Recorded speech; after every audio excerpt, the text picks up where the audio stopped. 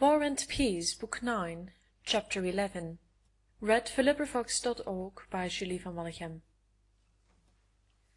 Prince Andrew's eyes were still following Pfuel out of the room, when Count Bennigsen entered hurriedly, and nodding to Bolkonsky, but not pausing, went into the study, giving instructions to his adjutant as he went.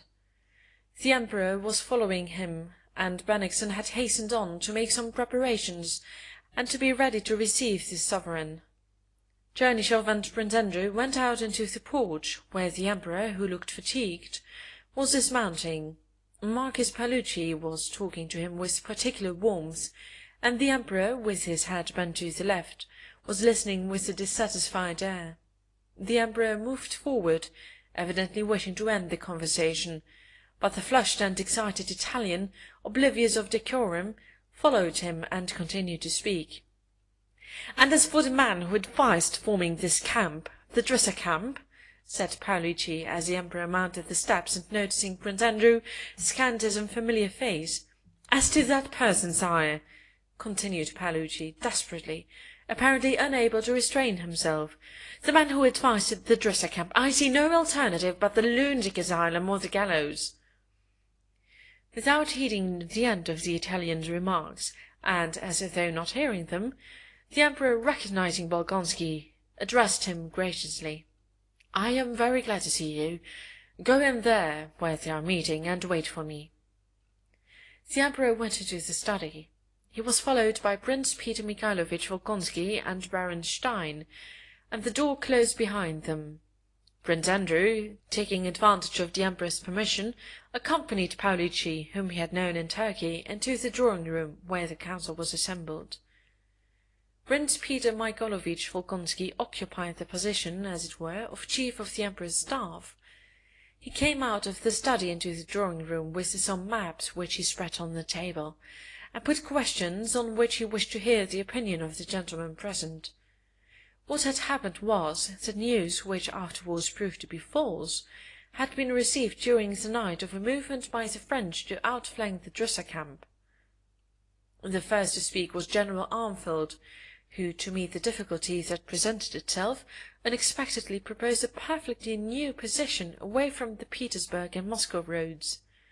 The reason for this was inexplicable, unless he wished to show that he, too, could have an opinion. But he urged that at this point the army should unite and there await the enemy. It was plain that Armfeldt had thought out that plan long ago, and now expounded it not so much to answer the questions put, which in fact this plan did not answer, as to avail himself of the opportunity to air it. It was one of the millions of proposals, one as good as another, that could be made as long as it was quite unknown what character the war would take. Some disputed his arguments, others defended them. Young Count Toll objected to the Swedish general's views more warmly than anyone else, and in the course of the dispute drew from his side-pocket a well-filled notebook, which he asked permission to read to them. In these voluminous notes Toll suggested another scheme, totally different from Armfeldt's or Pfuel's plan of campaign. In answer to Toll, Paolucci suggested an advance and an attack, which, he urged, could alone extricate us from the present uncertainty and from the trap, as he called the Drissa camp, in which we were situated. During all these discussions, Pfuel and his interpreter, Voltzogen, his bridge in court relations, were silent.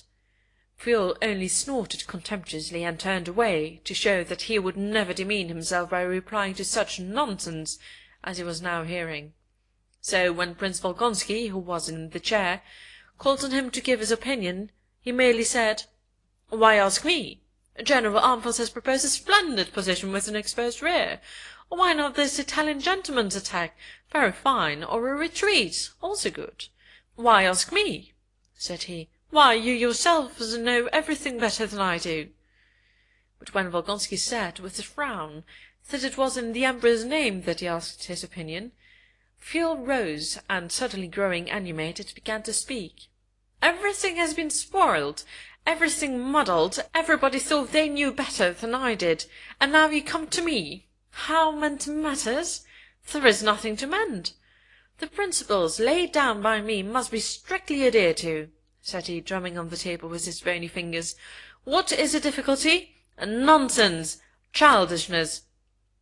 He went up to the map, and speaking rapidly, began proving that no eventuality could alter the efficiency of the Dresser camp, that everything had been foreseen, and that if the enemy were really going to outflank it, the enemy would inevitably be destroyed. Paolucci, who did not know German, began questioning him in French. Voltsogen came to the assistance of his chief, who spoke French badly, and began translating for him, hardly able to keep pace with Pfuel, who was rapidly demonstrating that not only all that had happened, but all that could happen, had been foreseen in his scheme, and that if there were now any difficulties, the whole fault lay in the fact that his plan had not been precisely executed. He kept laughing sarcastically, he demonstrated, and at last contemptuously ceased to demonstrate, like a mathematician who ceases to prove in various ways the accuracy of a problem that has already been proved. Voltsogen took his place and continued to explain his views in French, every now and then turning to Pfuel and saying, "Is it not so, your Excellency?" But Pfuel, like a man heated in a fight who strikes those on his own side, shouted angrily at his own supporter Voltsogen, "Well, of course! What more is there to explain?" Paolucci and Michaud both attacked Voltsogen simultaneously in French. Armfeldt addressed Pfuel in German. Toll explained to Volkonsky in Russian. Prince Andrew listened and observed in silence. Of all these men, Prince Andrew sympathized most with Pfuel, angry, determined, and absurdly self-confident as he was. Of all those present, evidently he alone was not seeking anything for himself, nursed no hatred against anyone, and only desired that the plan, formed on a theory arrived at by years of toil, should be carried out. He was ridiculous and unpleasantly sarcastic, but yet he inspired involuntary respect by his boundless devotion to an idea. Besides this, the remarks of all except Pfuel had one common trait that had not been noticeable at the Council of War in 1805. There was now a panic fear of Napoleon's genius, which, though concealed, was noticeable in every rejoinder. Everything was assumed to be possible for Napoleon. They expected him from every side, and invoked his terrible name to shatter each other's proposals. Pfuel alone seemed to consider Napoleon a barbarian, like everyone else who opposes a theory. But besides this feeling of respect, Pfuel evoked pity in Prince Andrew, from the tone in which the courtiers addressed him, and the way Paolucci had allowed himself to speak of him to the Emperor, but above all from a certain desperation in Pfuel's own expressions.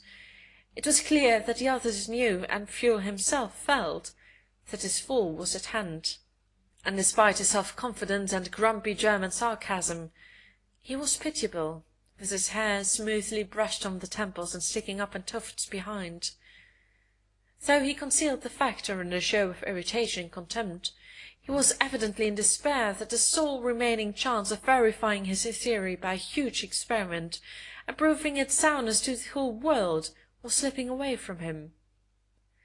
The discussions continued a long time, and the longer they lasted, the more heated became the dispute, culminating in shouts and personalities, and the less was it possible to arrive at any general conclusion from all that had been said.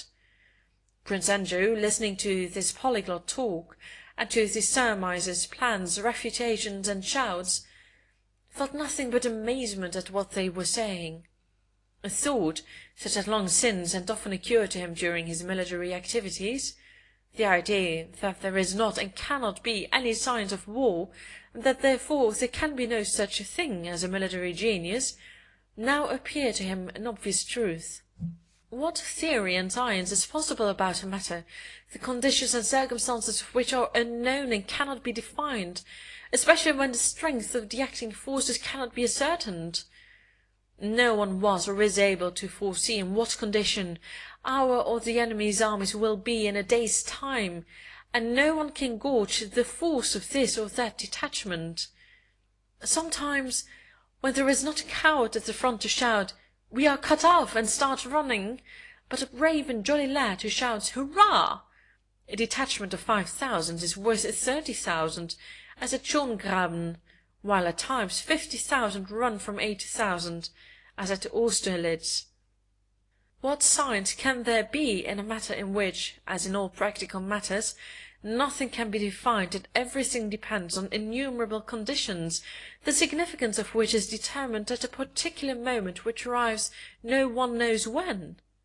Armfelt says our army is cut in half, and Paolucci says we have got the French army between two fires. Michaud says that the worthlessness of the Drusser camp lies in having the river behind it, and Field says that is what constitutes its strength. Toll proposes one plan, Armfelt another, and they are all good and all bad, and the advantages of any suggestions can be seen only at the moment of trial. And why do they all speak of a military genius? Is a man a genius who can order bread to be brought up at the right time, and say who is to go to the right and who to the left? It is only because military men are invested with pomp and power, and crowds of sycophants flatter power, attributing to it qualities of genius it does not possess. The best generals I have known were, on the contrary, stupid or absent-minded men. Bagration was the best, Napoleon himself admitted that, and of Bonaparte himself, I remember his limited, self-satisfied face on the field of Austerlitz. Not only does a good army commander not need any special qualities, on the contrary, he needs the absence of the highest and best human attributes, love, poetry, tenderness, and philosophic inquiring doubt. He should be limited, firmly convinced that what he is doing is very important, otherwise he will not have sufficient patience, and only then will he be a brave leader. God forbid that he should be human, should love or pity, or think of what is just and unjust. It is understandable that the theory of their genius was invented for them long ago because they have power. The success of a military action depends not on them, but on the man in the ranks who shouts "We are lost," or who shouts "Hurrah!" And only in the ranks can one serve with assurance of being useful. So thought Prince Andrew as he listened to the talking, and he roused himself only when Paolucci called him and everyone was leaving. At the review next day, the Emperor asked Prince Andrew where he would like to serve, and Prince Andrew lost his standing in court circles forever by not asking to remain attached to the sovereign's person, but for permission to serve in the army. End of chapter 11. This recording is in the public domain.